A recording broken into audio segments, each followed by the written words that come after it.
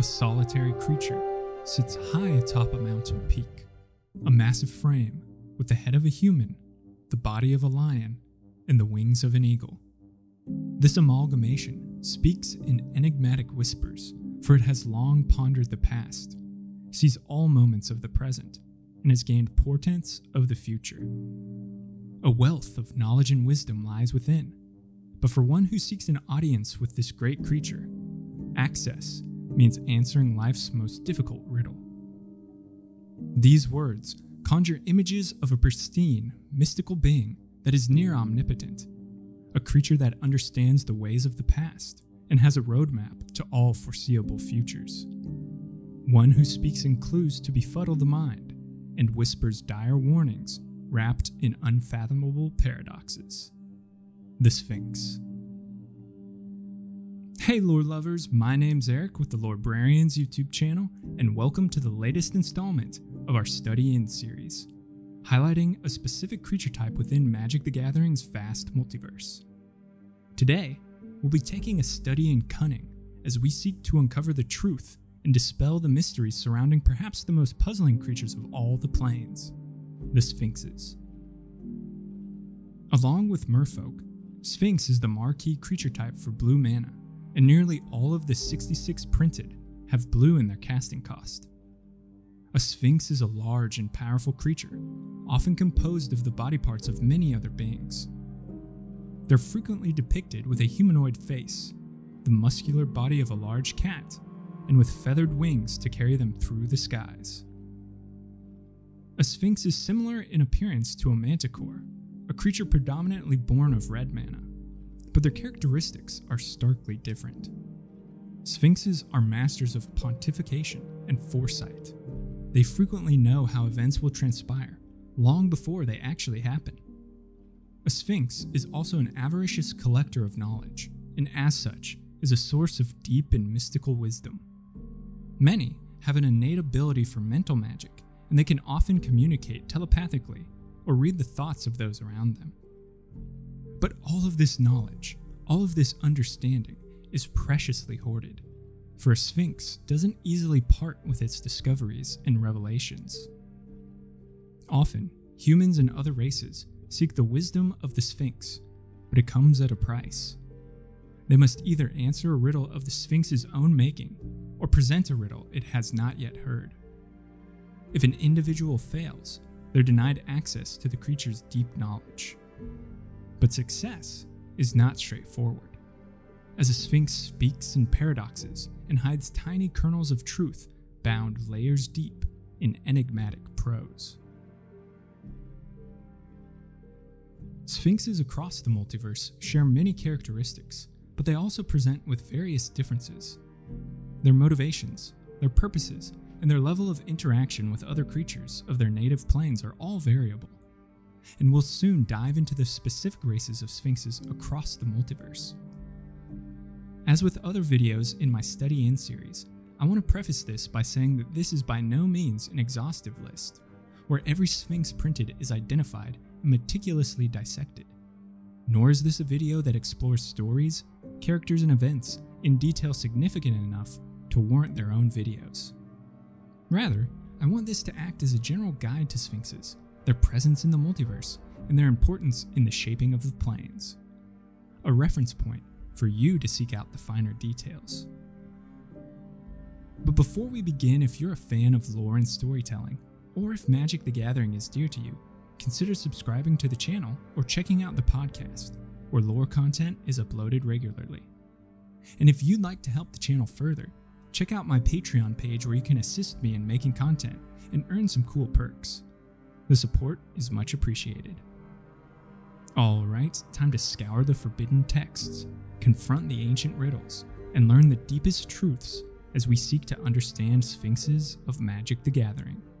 Let's dive in.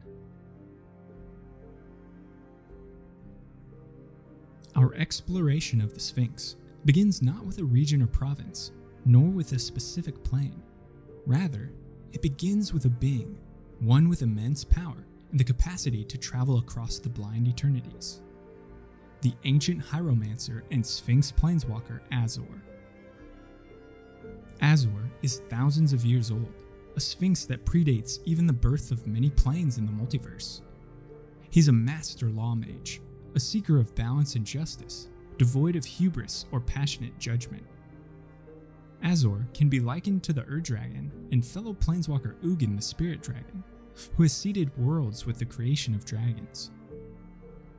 Azor has visited many planes on his travels and has either acted as progenitor for sphinxes found within them, or has greatly influenced the characteristics and behaviors of sphinxes already in existence.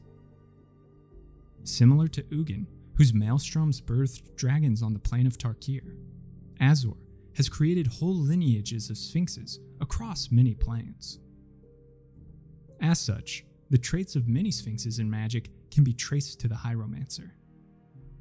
He sees himself as a supreme judge, a lawbringer that rescues planes from the clutches of chaos and disorder. He reinvents civilizations and cultures, creating structured society that can survive tumultuous times, rather than collapse in violent frenzies. In fact, many races tell of an ancient winged being, a godlike creature that arrives and saves people from themselves, one who acts with near omniscience and speaks in dire warnings. Indeed, the sphinxes of many planes share Azor's love for balance, for order within reality, and for deep prognostication. On several worlds, a sphinx is seen as an arbiter of order, a stoic herald speaking in riddles about past failures and future mistakes.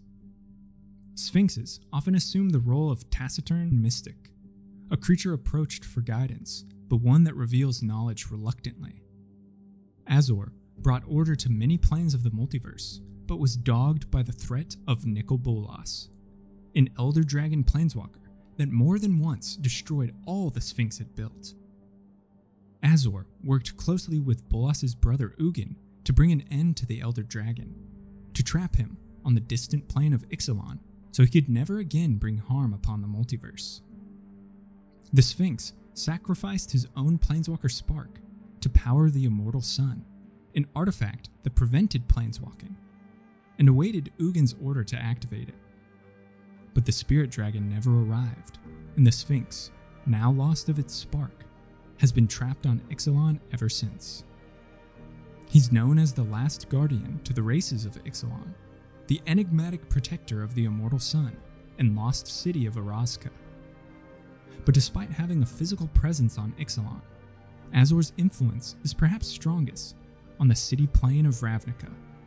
Here, the Sphinx drafted the Guild Pact to bring order to a world facing destruction, and founded one of the 10 guilds of Ravnica, a guild that bears his name to this day. Ravnica, the plane-wide city of guilds, is home to myriad races and creatures, including the Sphinx. The Azorius are one of the 10 guilds of Ravnica, responsible for its governance and the creation of Ravnican law. Azor, assuming the name Supreme Judge Azor I, and bearing the mantle of founding parent, birthed the Azorius Senate and many of its Sphinxes.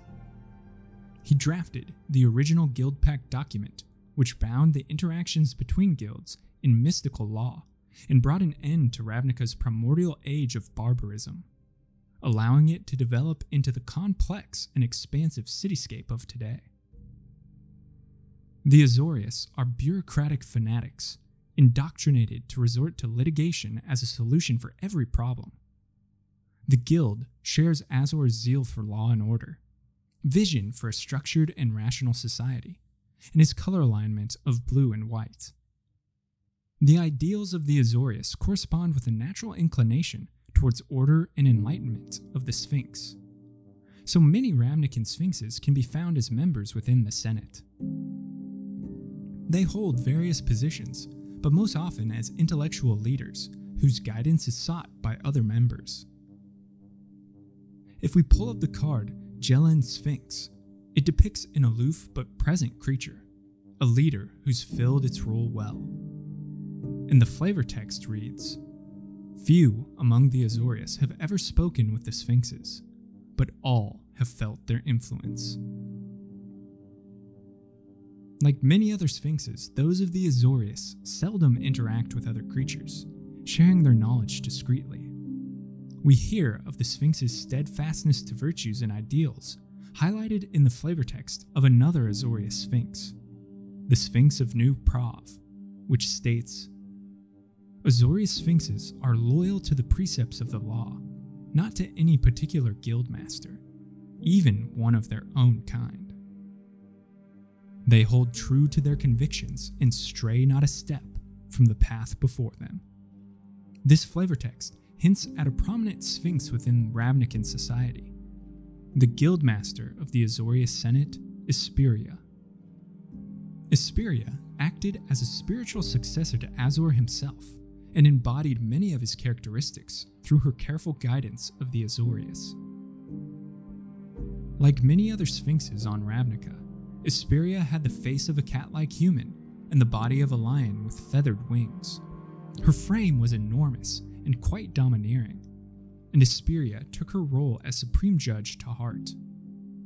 She was devoted to her guild and, like the other Azorius Sphinxes, believed law was the bulwark against chaos and disorder.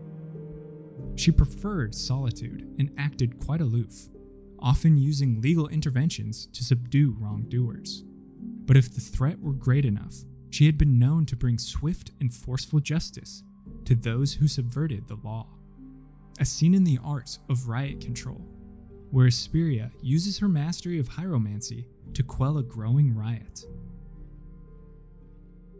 Although the Sphinx was petrified and killed by Vraska, acting as an agent of Nicol Bolas in the events leading to the War of the Spark, her vision for a better future lives on in the Sphinxes of the Azorius.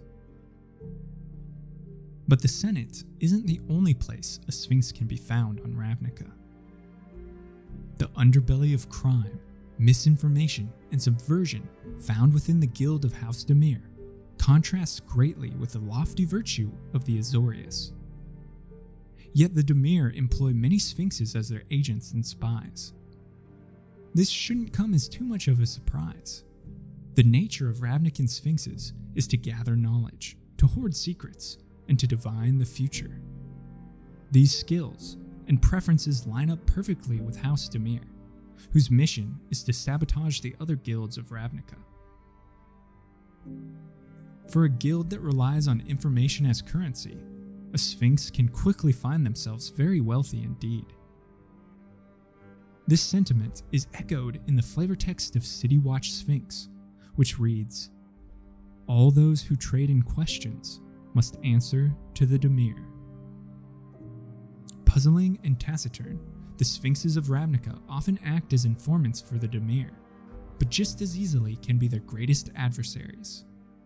After all, a Sphinx doesn't easily part with the knowledge they've divined. In the flavor text of Cerulean Sphinx, Zedek, the old leader of House Dimir, says this of them: "About the Sphinx, I have mixed feelings. Their wisdom I crave, but their secrecy I can't tolerate." Some Sphinxes are members of the guildless and feel no strong duty to any of the guilds. They reside in isolated bell towers and keeps high above much of the city, whispering dire warnings to those with an ear out to listen.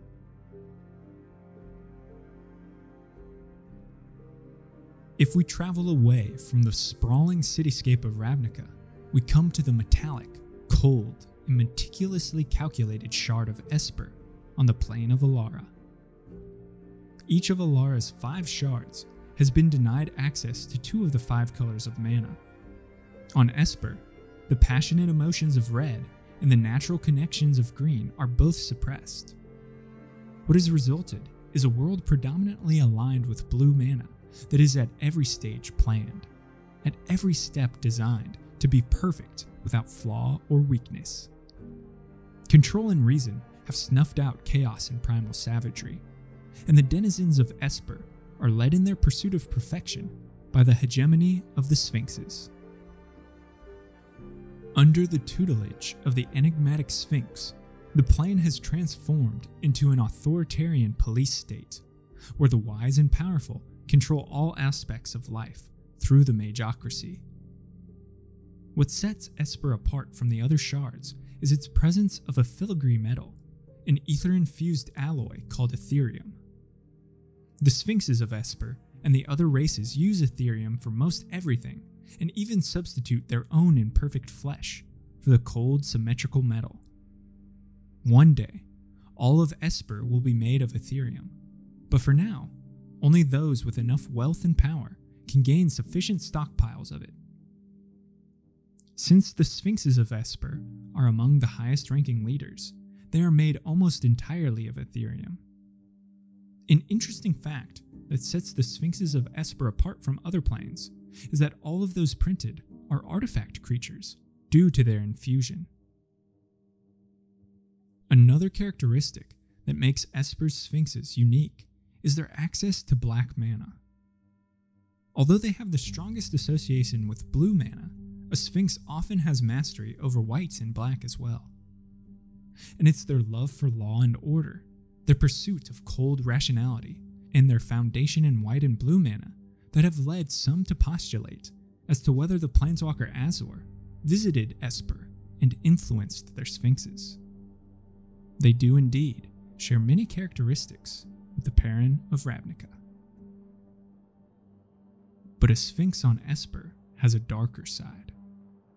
Their pursuit of power, of knowledge, and their desire to maintain the status they enjoy have led the Sphinxes of Esper down a sinister path of vanity and conceit. If we look into the flavor text of Onyx Goblet, the motivations of the Sphinx are laid bare.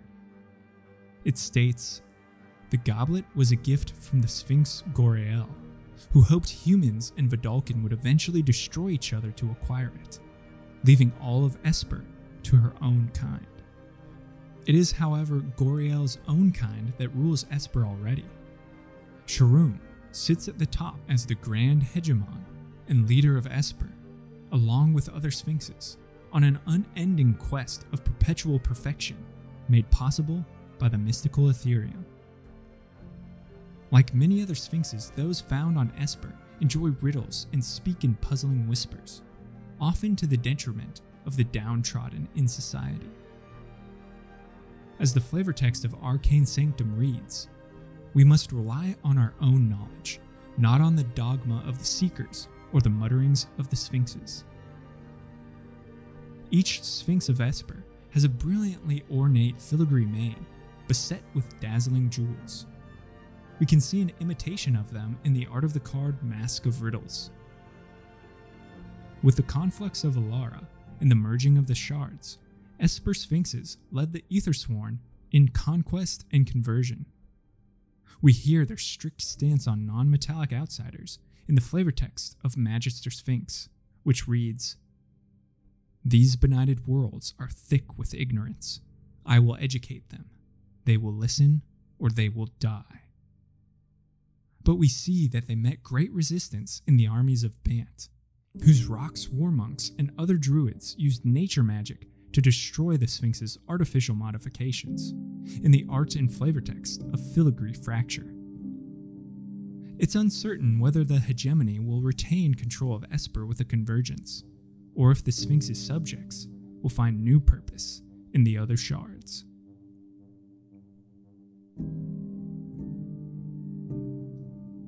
Leaving behind the cold steel of Esper, we arrive on the hot desert sands of Amonkhet, a plane long ago conquered and corrupted by the Elder Dragon planeswalker Nicol Bolas. He destroyed the existing civilization, killing or mentally dominating its gods, and culling the population so that no adults were left alive. He did so to remake the plane in his own image, conferring onto himself the status of God Pharaoh, a divine entity above all else on Amonkhet, and the symbol of holy worship for the devoted citizens of Nakhtamun. Bolas met resistance in his ravaging, however, from the Sphinxes of the plane.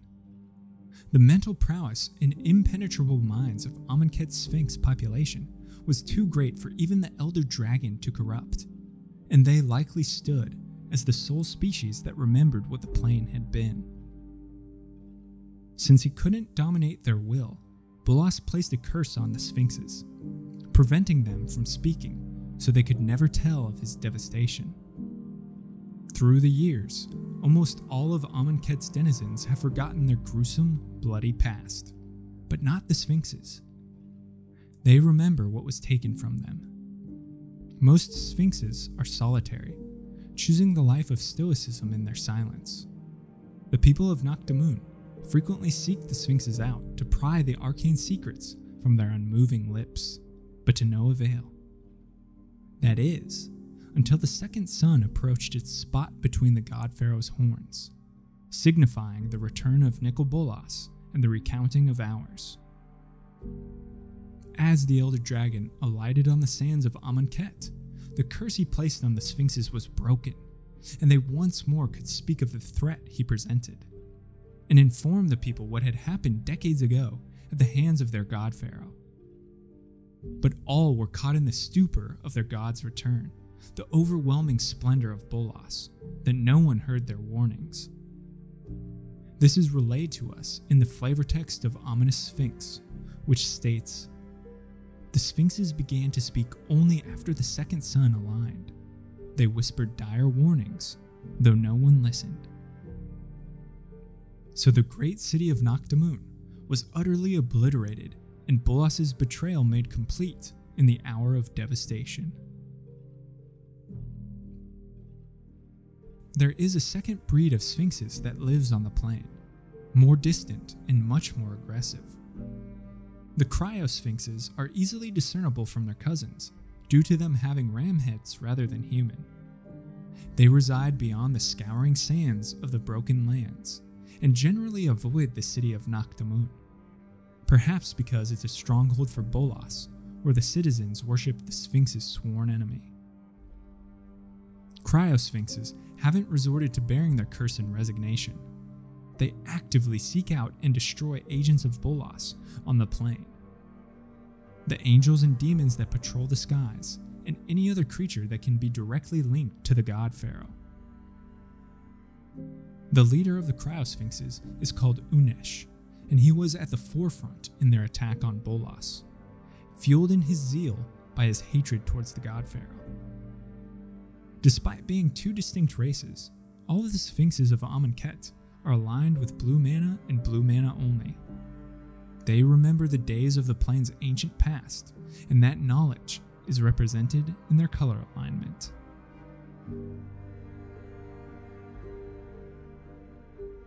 We leave now the harsh, dangerous sands of Amonkhet for the lush but equally unforgiving continents of Zendikar.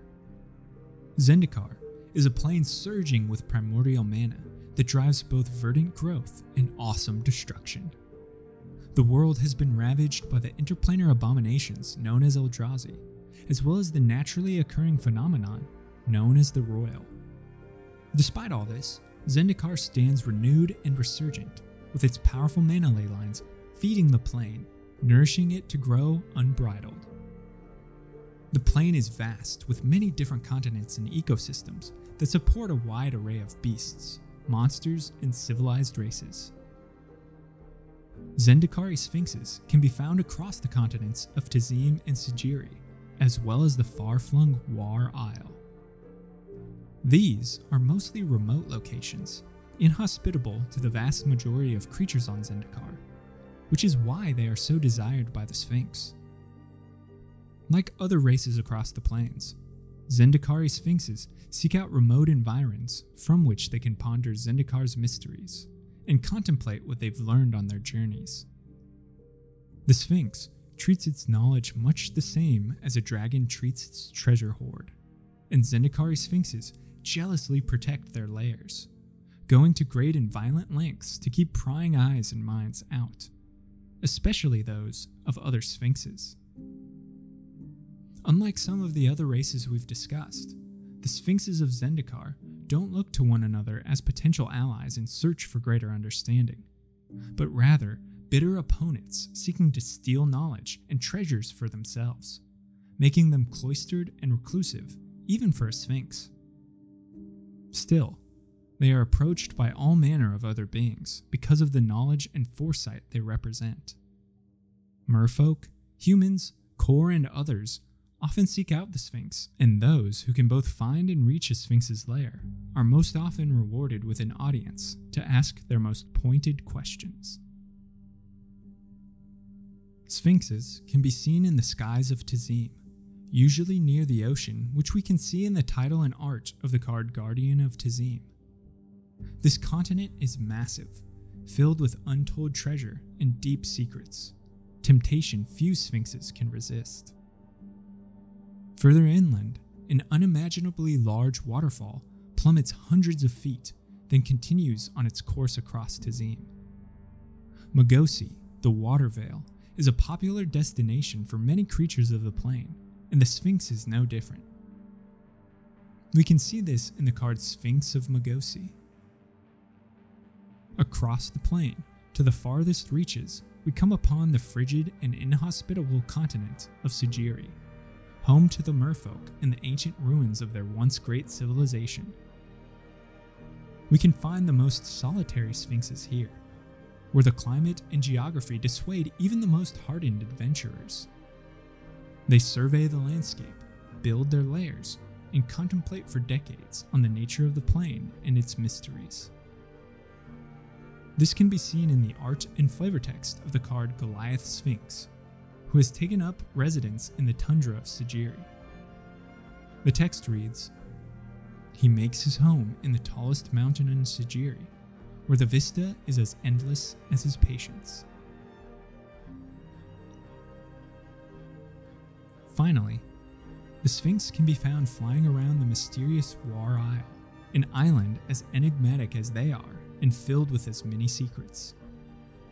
The isle was formed thousands of years ago when the skyclave of the Great Makindi Core Empire collapsed and plummeted to the earth. Rumor has it that the War Skyclave was brimming with expansive laboratories where magical and technological advancements were developed that would dazzle the minds of any contemporary civilization. Perhaps the Sphinxes are attracted to War Isle to plumb its ruins for such advancements, or perhaps they already have, and now they are viciously defending their treasure. We see them depicted in cards like Sphinx of War Isle and War Isle Avenger. An interesting note is that all three of the locations discussed were attacked or destroyed by the Eldrazi during the events of Rise of the Eldrazi and Battle for Zendikar. Possibly coincidence. After all, the Eldrazi destroyed much of the plane, but perhaps they sensed the knowledge and power of the Sphinx and sought to eradicate the species as quickly as possible.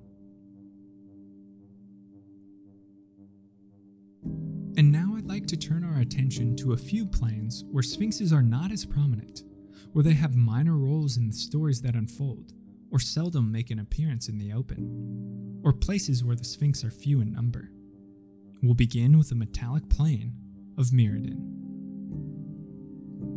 The artificial plane of Mirrodin was created as Argentum by Karn Silver Golem centuries ago, a place of mathematical symmetry and perfection, devoid of all life except for the golem watchers Karn created to act as wardens over the plane. But his perfect world was tainted by the glistening oil, the corruption of Phyrexia, and eventually its warden Memnarch went mad, attempting to harvest or recreate the power of the Planeswalker Spark. Like most other creatures on Mirrodin, the Sphinxes present aren't actually native to the plane, but rather kidnapped from their own planes by Memnarch's soul traps, hurtled across the blind eternities, and dragged to Mirrodin. The Sphinxes of Mirrodin are extremely rare. A widely held belief amongst the plane's inhabitants is that if seen, a Sphinx will disappear into the ether to avoid prying eyes. We can see this in the card Argent Sphinx and in its activated ability, which allows it to blink out of existence. With the events of Scars of Mirrodin, the plane was corrupted and transformed by the relentless forces of Phyrexia. It ceased to be Mirrodin and has instead become new Phyrexia. In the aftermath of the war, several Sphinxes were completed by Jin Gitaxias, transformed into agents of the Praetor, seen in the card's Consecrated Sphinx and Chancellor of the Spires. Interestingly, unlike the Sphinxes of Esper, those on Mirrodin aren't artifact creatures, which is a surprise considering almost all life on the plane has some metal components. The plane of Theros is one of myth and mysticism, making Sphinxes a natural inclusion. Like many other races, Theran Sphinxes are enigmatic and stoic, primordial mysterious beings with ancient knowledge and abstract thought patterns layers deep. The flavor text of Sphinx Mindbreaker clues us in on how their minds work. It reads, "Riddles draw you in, paradoxes hold you fast, and answers shatter your perceptions." As a plane of prophecy and legend, of destiny and heroism, it's fitting that Theran Sphinxes have a special talent for prognostication, for reading the threads of fate and weaving them into vibrant tapestries, portents of future events. We see this in the ability to scry on many of the Sphinx cards. This mechanic is in essence divination, or reading of the future from the present. Theran Sphinxes are often wholly consumed in their mission to learn the future before it unfolds. This comes to us in the flavor text of Witness of Tomorrows, which states, "As the future slips its way into the present, it ceases to be my concern." A Sphinx of legendary ability named Metamai acts as a prophet for the city-state of Meletis, frequently flying down to the city to warn its citizens of coming disasters. This is beautifully illustrated in the art of the card Metamai's Prophecy. Like the Sphinxes on many other planes, the Theran race treasures a good riddle, seen in the flavor text of the card Sea God's Revenge. It reads, "What has neither mouth nor throat, yet swallows captain, crew, and boat." Their messages are often told in riddles or in cryptic whispers. It's up to the listener to discern what truth hides beneath. The plane of Vryn is one divided by bitter civil war, two sides vying for power over the enormous mage rings and the energy they harness. On one side sits the Empyrean League, whose elitists and military tacticians hold control of the core states in an iron grip. On the other sits the Trovian Separatists, a conglomeration of guerrillas and revolutionaries that seek to wrest control of vital energy from the authoritarian Empyrean League. Between them are many arbiters and delegates that wish to bring peace to the warring factions through mutually beneficial settlements. No arbiter is more famous than the High Arbiter and Sphinx Alhammaret, the only known Sphinx on Vryn. Alhammaret and his agents were mediaries between the two factions and tried to resolve the conflict. But a far deeper agenda was discovered by the young mind mage Jace Bellerin, a pupil and agent of Alhammaret. Jace discovered that the Sphinx, a powerful telepath, was secretly playing the sides against one another, using his mental magic to cloud judgment and wipe memory, adding fuel to the growing unrest. Jace uncovers the truth, that Alhammaret was responsible for instigating the conflict and propagating it. The Sphinx wished to maintain his position as High Arbiter and the power he had gathered indefinitely. We can hear this in the flavor text of Separatist Void Mage, where Alhammaret states, "As long as each side thinks it can win, the balance holds, and the mage rings stand." The Sphinx and Jace battled over weeks and months, each employing all manner of mental traps and spells. Eventually, Jace emerged victorious, wiping Alhammaret's mind of the capacity to perform even the most basal functions like breathing, and shattering his own mind in the process, igniting Bellerin's latent planeswalker spark and hurtling him through the blind eternities. Alhammaret's memory and knowledge are preserved in his legendary archive, a veritable trove of arcane knowledge and geopolitical insight worthy of a Sphinx.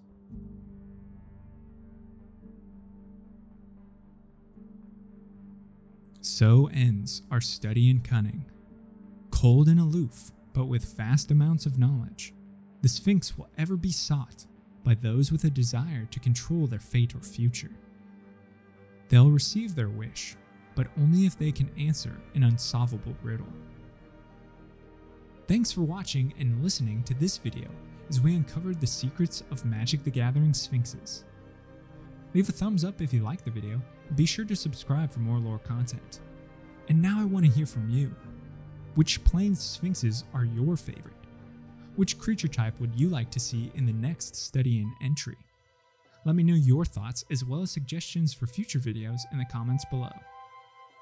A special thanks to my Patreon supporters, and if you'd like to become one, just click the link in the show notes. Shout out to Alex Joaquin for the intro and outro music. References used can be found in the description.